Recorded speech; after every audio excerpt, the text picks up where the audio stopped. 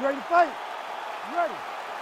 All right, here we go with two of the best middleweights and best strikers on planet Earth, Israel Adesanya and Alex Pereira. Adesanya was expectant that this challenge would come around, and it seems to have taken his focus to an even higher level. It's taken his focus to a higher level, but I cannot imagine he would have expected it to happen this fast. Yeah. Pereira has stormed up the middleweight rankings and finds himself now staring across the octagon from a familiar foe.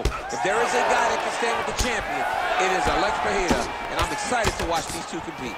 Man, they are trading early and often. Here we go. Let's go. This is going to be a good fight.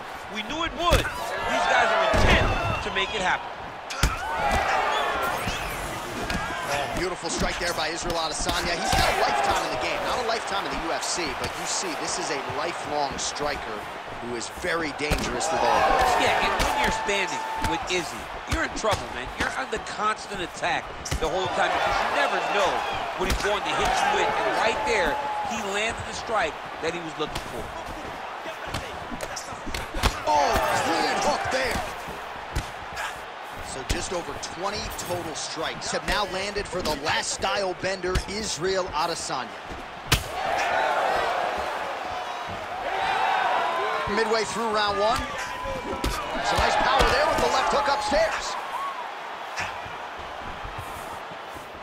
He's got us to... Oh, man, huge strike lands, and now he's going to tell him, oh, huge strike lands there, and somehow his opponent's chin held up. His opponent's chin held up, but you do not want to be on the receiving end of those types of strikes. Big right here. Just over 2 minutes. Oh, no. Back to his feet.